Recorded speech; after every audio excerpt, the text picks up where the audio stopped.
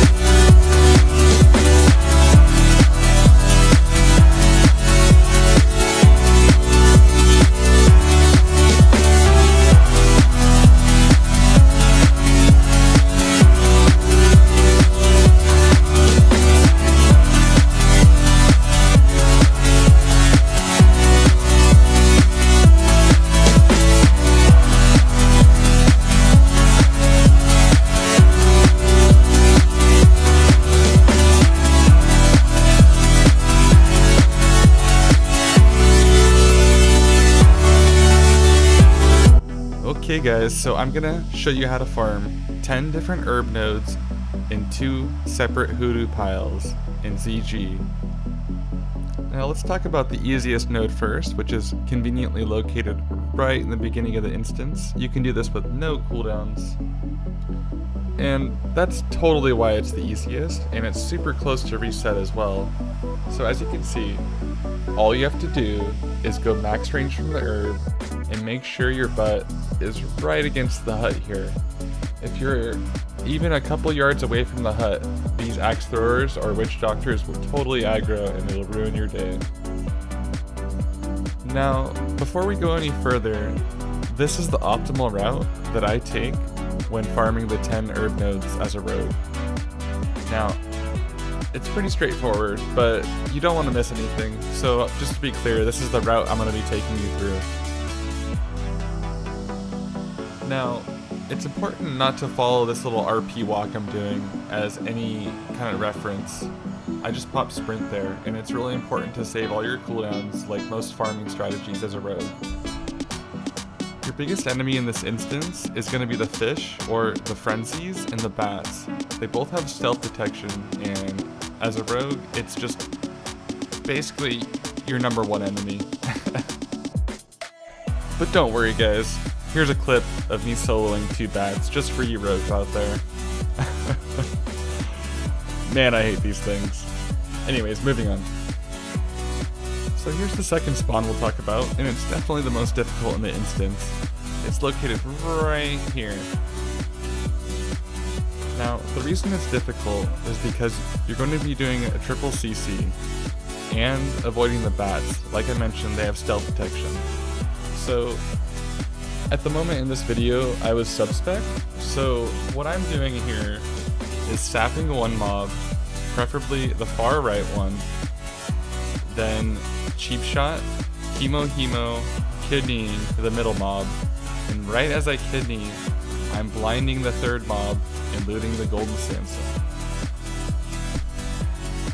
Now, I think it's important to mention that although sub-spec is preferable for this farm, due to preparation and having 2 sets of cooldowns, if you have improved gouge, you could probably get away with sapping, gouging, and blinding, which would save a vanish, but I don't think that spec would be great for this farm.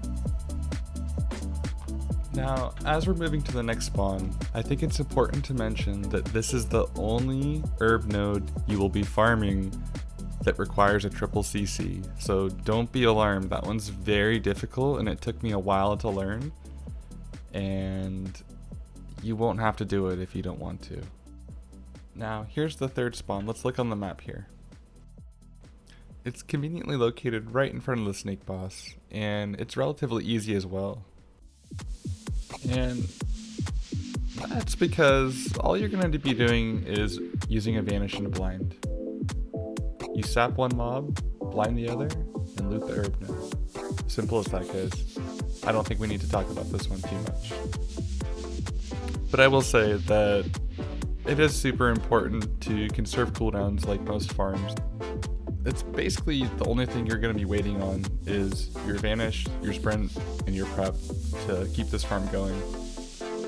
In some instances, you can save a vanish by going to a reset spot. This is one of the herb nodes that you can do that at. It's located right at the altar, and it's not too tricky. You're doing a ranged pull and kiting adds. So there's a little snake on snake action. Get it? Anyways, you pull with your bow, wait for the adds to come all the way up the altar, take a step down, loot the golden sandstone. Now, I tried to vanish out there, so like I said, you can conserve cooldowns and save vanish, or you can use it as a failsafe right here. In this case, it's a failsafe. I gotta reset and restyle. Now, as you get good at this, it'll become kind of just a rinse and repeat kind of thing. These Bloodvines have a pretty low % chance to drop. It's kind of like an arcane crystal, maybe a little bit better, but there's lots of nodes to farm, and I think rogues are very good at doing it through my experience. Now again, look at this. Conserving vanish, like a champ, back to the reset point, and now it's over to the edge of madness. This video is meant to make it easy for you guys. When ZG was released, I died quite a bit, and that was to find every herb node that was possible for a rogue to solo farm. If you found any other nodes that work, please comment below, I'd love to hear.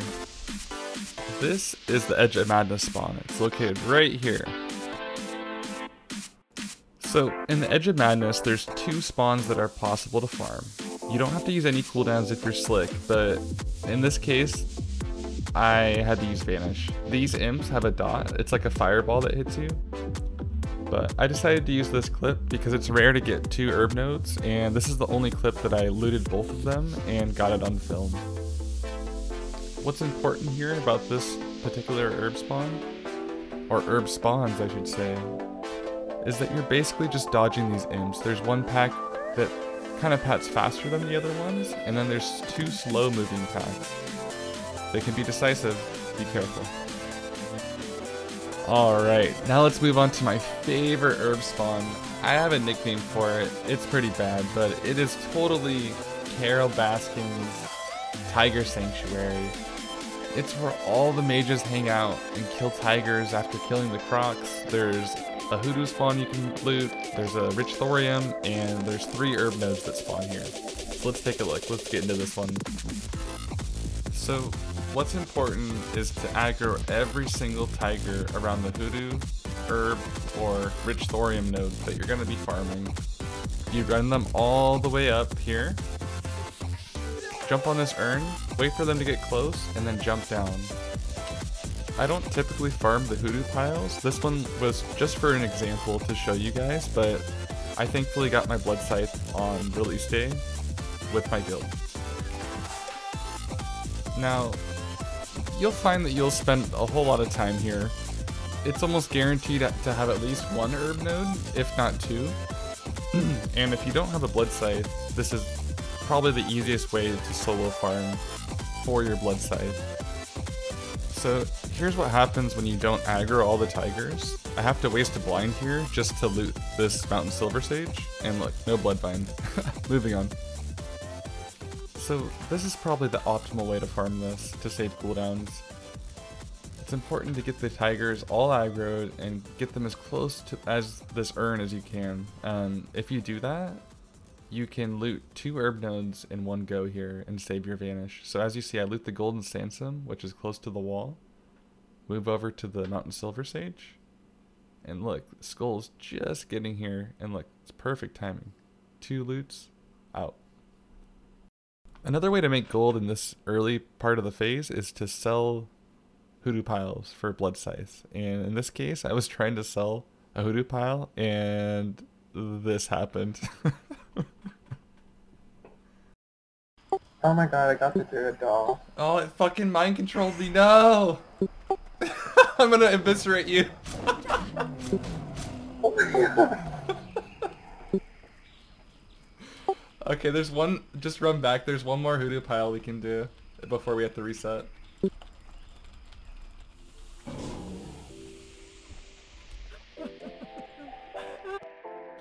So this is the other hoodoo pile you can solo as a rogue.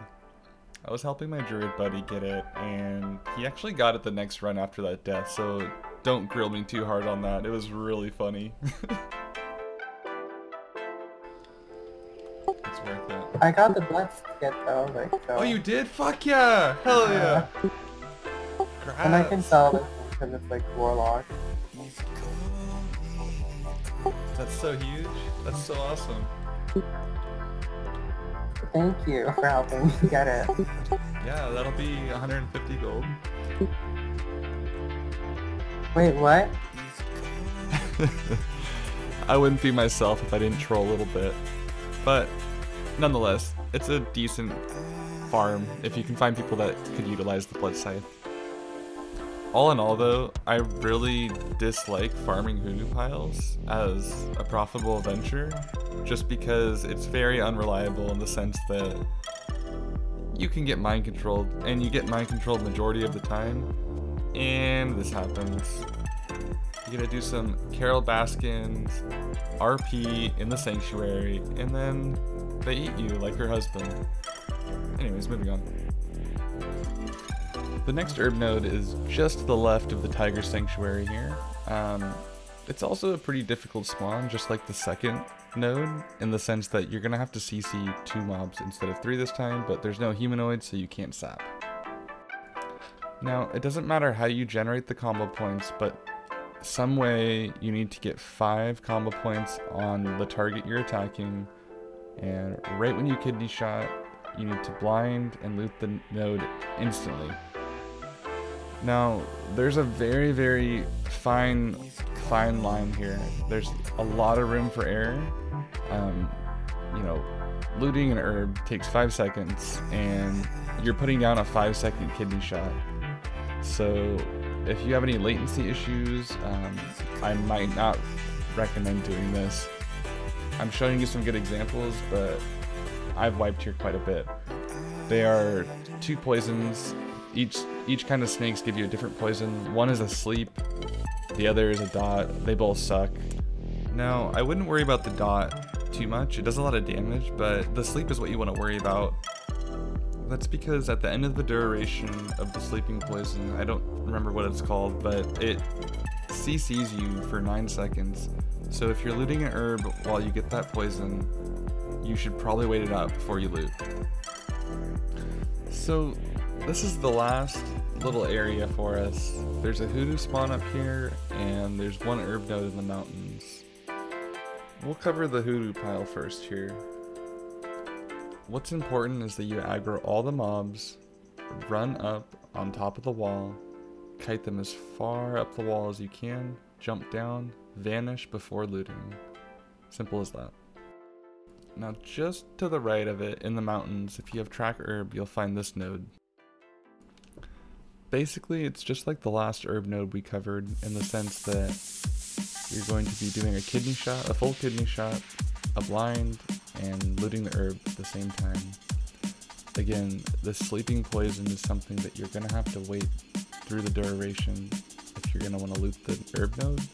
Other than that, it's pretty straightforward, just like the last one.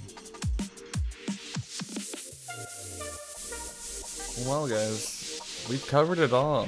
We've gone through, I believe, 10 separate herb nodes, 2 hoodoo piles, and I think that's a few ways to make some money. And if it isn't, shoot, I don't know what else to tell you. This is kind of the rogue farm right now, and if you're not doing it and get up on it pretty soon, you probably won't get to take advantage of it. I guess at this point, all you gotta do is leave the instance and reset and do it again. That means having an alt or a buddy invite you to a new raid just by simply leaving the group. But I hope you enjoyed the video, guys. I hope it helps you guys make some money and make your casters in your guild very happy. Comment below with any suggestions or tips you'd like to share. Thanks, guys. Have a good night.